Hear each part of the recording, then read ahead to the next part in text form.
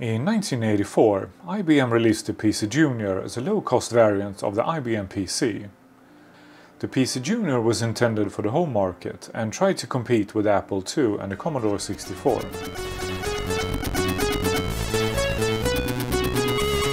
Despite widespread anticipation, the PC Junior was ultimately unsuccessful in the market. I disagree with the market, so I have one and I'm making videos about it. But not today. Today our attention goes to IBM's next attempt to sell home computers.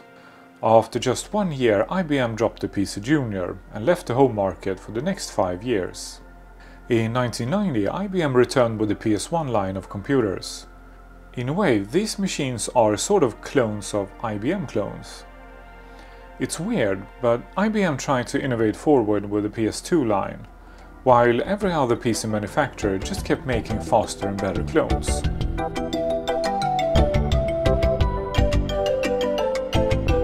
And IBM eventually gave up and ended up making IBM-compatible IBMs.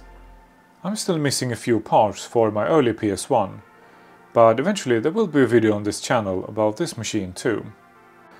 Early PS1s had some weird but interesting things about them, but this late PS1 is pretty much a clone with an IBM badge. In this video we are going to restore this IBM and set it up for some good old DOS gaming. And if it's anything like my other PS1 486SX, we will also hack the motherboard to take a much faster 486DX. By the way, if you like this type of content, let me know with a thumbs up. This PC has been upgraded with a Creative Sound Blaster CD-ROM drive, and probably the matching Sound Blaster inside. This is a period correct upgrade, so that's perfectly normal, and very lucky for me. The funny thing is that it came from a local church, so I guess the priest was enjoying some DOS gaming when he wasn't preaching. These PS1s were sold with a fragile but very nice to type on model M2. It's a very lightweight buckling spring keyboard, and it's the third best keyboard I have ever used. That being said, don't rush off to buy one unless you're willing to repair it. These keyboards are incredibly fragile. I once dropped one of the keycaps on the floor, and the damn thing broke in pieces. And still, I like it so much, it's worth the hassle. Just be very careful with it, and whatever you do, don't ever drop it. I have repaired this keyboard 3 times so far. The matching display is a very decent PS1 branded 14-inch SVGA. On the front panel of this PS1, it has what looks like a volume knob, and it's stuck. The label says 2168-552, 486SX25, 4 megs of RAM and a 129 meg hard drive. At the back the power supply has been smashed and the grill seems to be pushed into the fan. Underneath it has some kind of a security mount. The priest seems to have had this IBM bolted to the desk. I guess he was afraid that someone would snatch his gaming rig. The cover of the case seems to be held in place with these 2 screws on top of the machine. I tried to slide the cover off, but it seems really stuck. So let's try with a soft prying tool. Yeah, this cover is really stuck, but I think it's unstuck now. Okay, let's try again. By the way, it probably doesn't show up on camera, but this case is very filthy. And before we continue this restoration, I would like to thank the sponsor of this video, PCBWay. Aside from making excellent PCBs, they also do CNC machining, sheet metal fabrication, 3D printing and injection molding. Check out their shared projects page, where you will find some really cool projects for your vintage PC. Get an instant quote now at PCBWay.com. Thank you PCBWay for supporting this channel. And as so often with IBMs, this thing is very bulky and it has the look and feel of an industrial machine, more than a PC. That case is probably twice as thick as any other PC I have worked on from the era. On top of the case there is an empty slot here for a hard drive. And looking from the side here, It has a very dusty power supply. On top here it has a diskette drive that has been disconnected. And then the CD-ROM drive, of course. And down here we have a hard drive. So I guess we'll start at the top. And being an IBM, it's put together with bolt head screws. And the CD-ROM drive is held in place with regular screws. So it's definitely not installed by IBM. So let's see what this mystery drive is. And we're in luck, so this is not a modern upgrade. It's a period correct Matsushita CR563B. It's dated June 1993. And according to an old thread on Vogons, it's a 2X Matsushita Panasonic drive. So this is no regular IDE drive. We're off to a good start here. The hard drive is held in place with bolt head screws. So hopefully this is the original drive. And hopefully it still works. At least the screws are probably original. And it's a Connor drive, CFS541A. So unfortunately not the original drive. But at least it's a period correct Connor drive. And the label looks like it's from IBM. So probably a dealer upgrade. And I guess this size is a bit more suitable for DOS gaming. Okay, let's see if we can remove these covers. And that was easy, and it didn't even break. And the plastics haven't yellowed.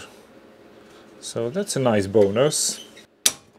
And apparently this was made out of 2 pieces. And the stuck pot is mounted in the chassis. Now it actually started to move. So it wasn't stuck that badly. We might as well remove it right away. And the knob is in the matching IBM blue. Nice touch. And for some reason it has already been disconnected from the motherboard. But then the cable continues down to the speaker down here.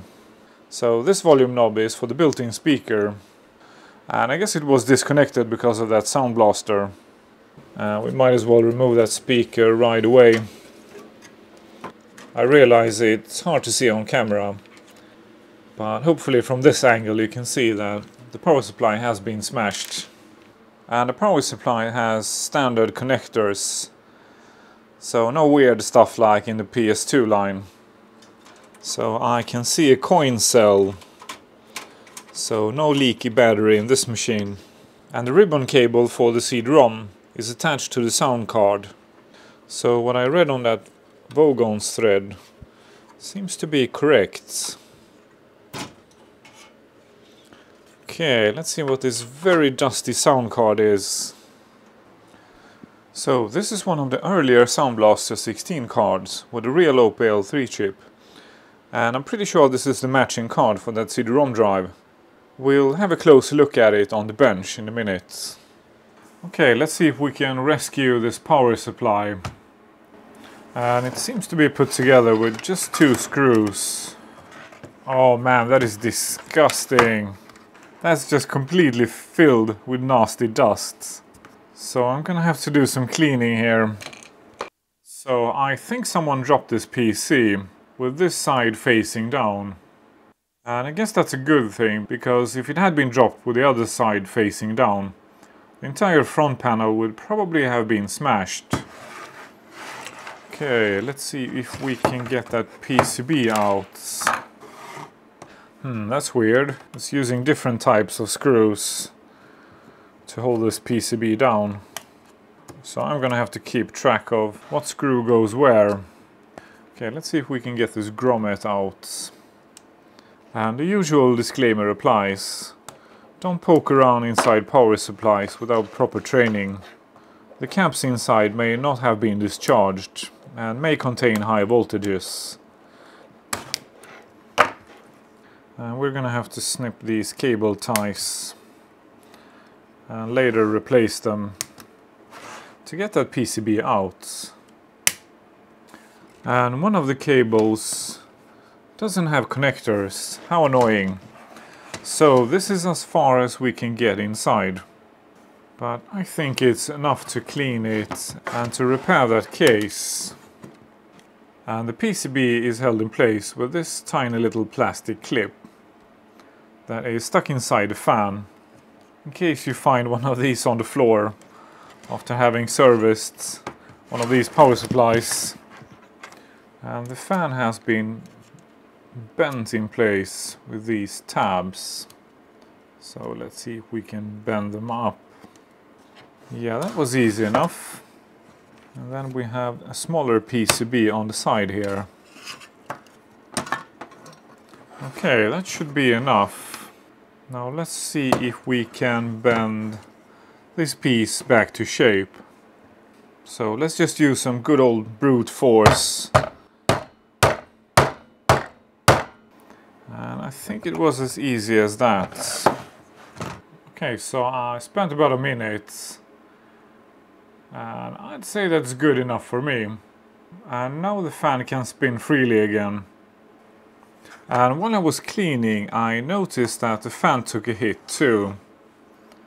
So I'm not sure if the camera will pick this up. But it's bent out of shape. It still turns freely and it doesn't make any noises. But I really like what I'm seeing so far in this project.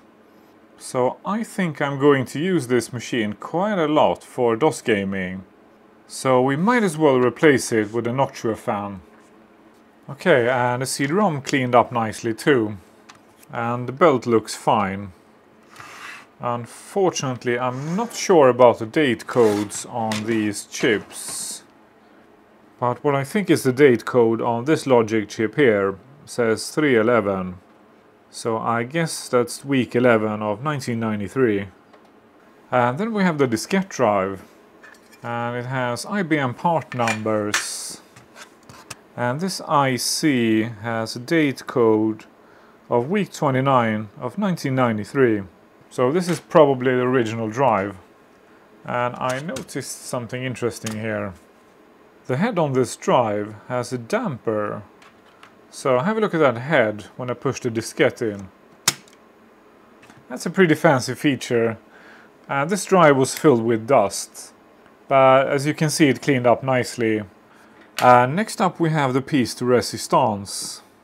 So underneath that thick layer of dust, I found this very nice and clean Sound Blaster 16 CT1740. And it's in perfect condition. And the date codes are from week 23, 1993. So I haven't checked the dates on the motherboard yet, but I think this card was installed when the machine was new. So this could possibly be a dealer upgrade. And I didn't know that this card was in the machine when I bought it a very long time ago. Okay, so these are pretty fun boards to hack. But let's start with the simple stuff first.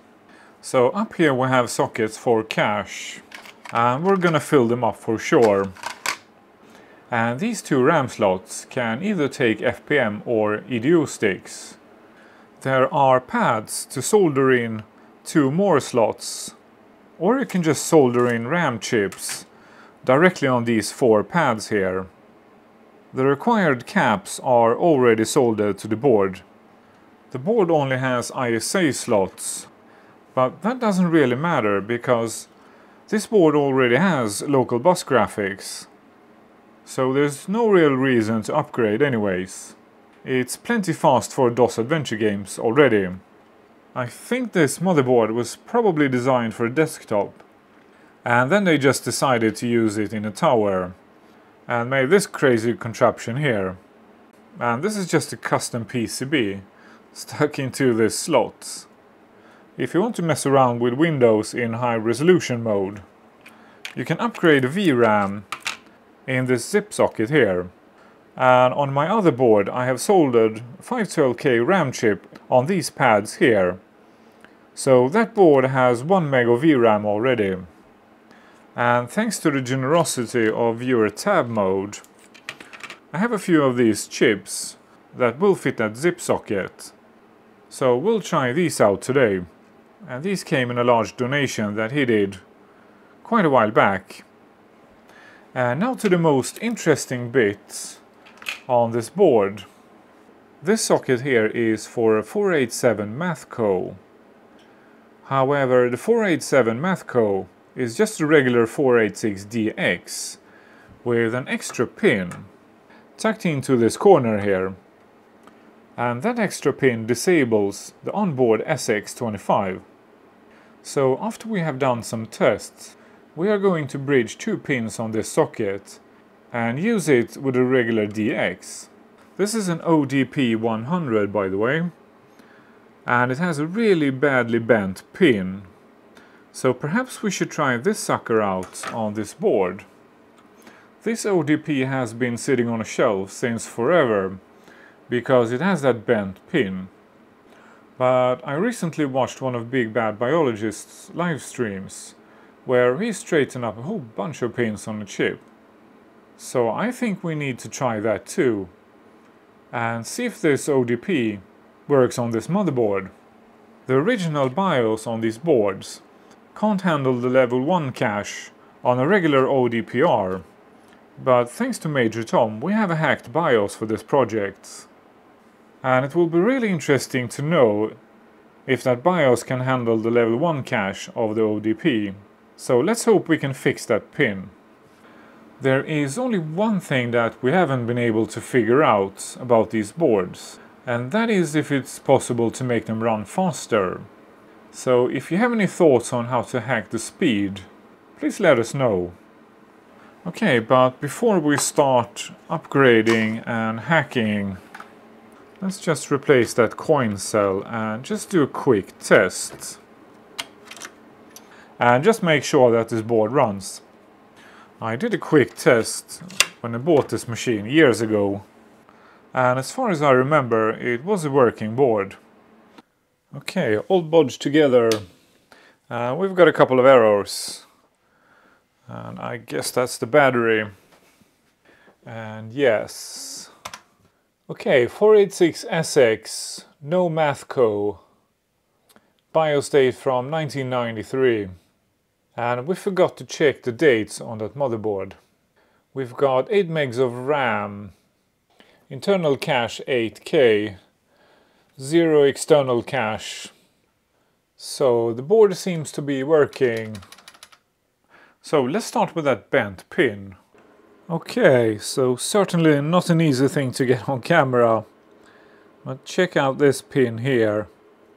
So I think that someone tried to force this chip into a socket that doesn't have that extra hole.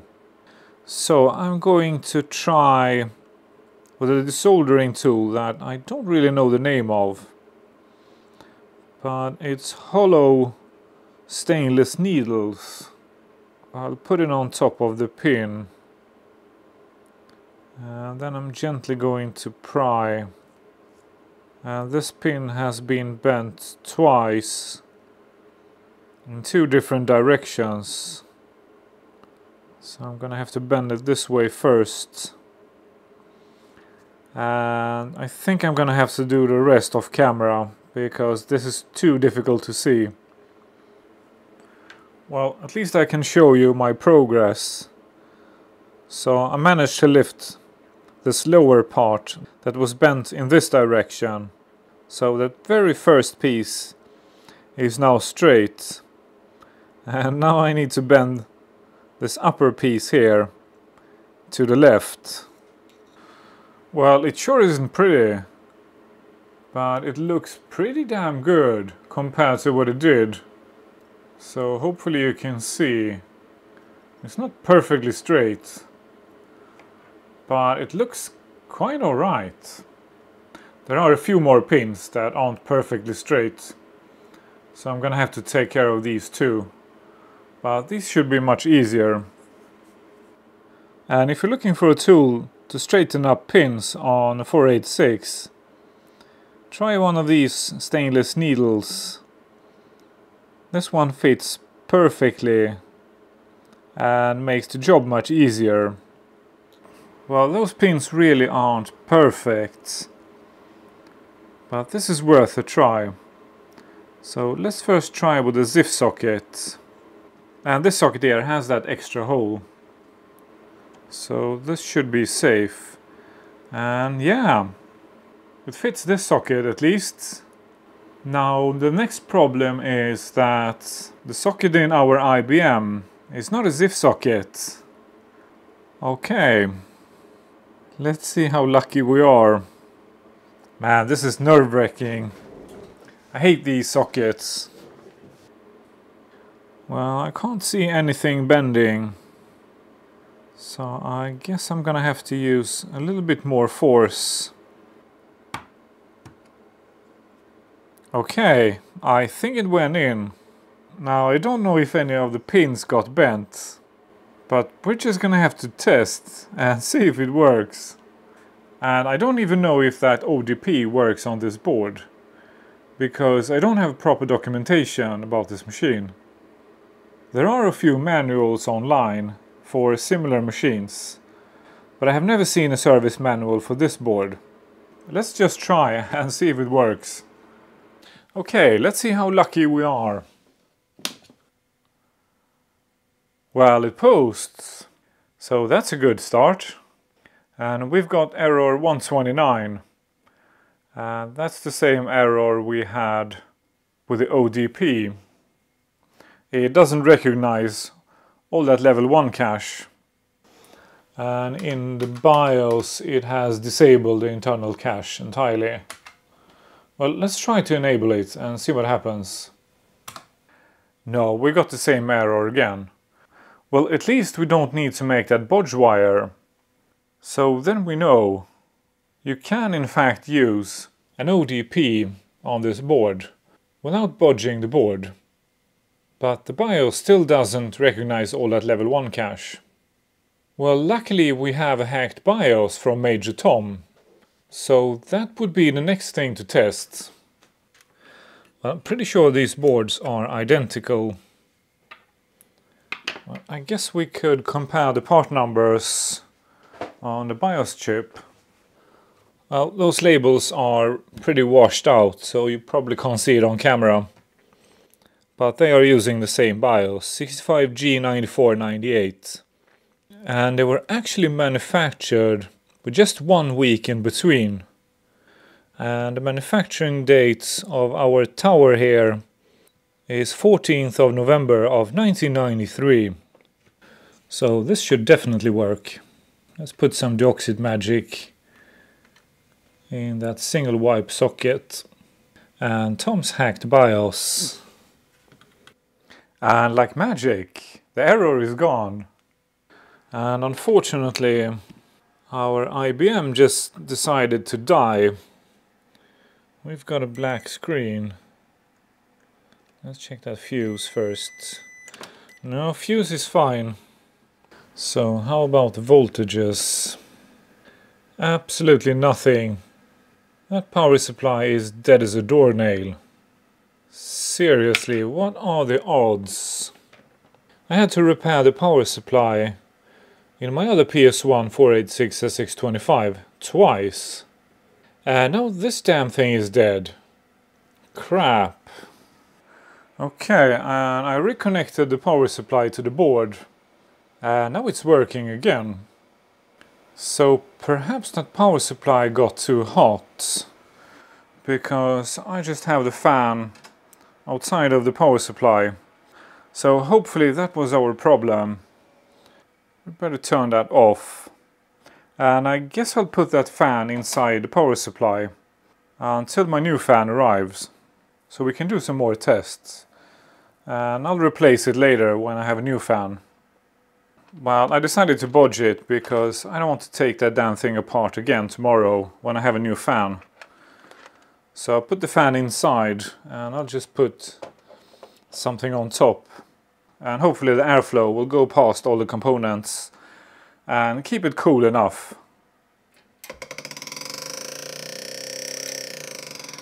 And apparently that didn't work. So yeah, that fan is smashed. So the blades are touching the case back here. Let's try again. No, I can hear that fan trying to start. Well, as long as the fan is outside of the case, it seems to be working, so I'll just put something on top here. We'll hope for the best. Okay, so let's move on to the VRAM. So our Cirrus Logic GD5424 has 512K. Let's add that zip chip. And I actually have these zip sockets in quite a few PS2s, but I have never used these chips. They are a bit funny looking.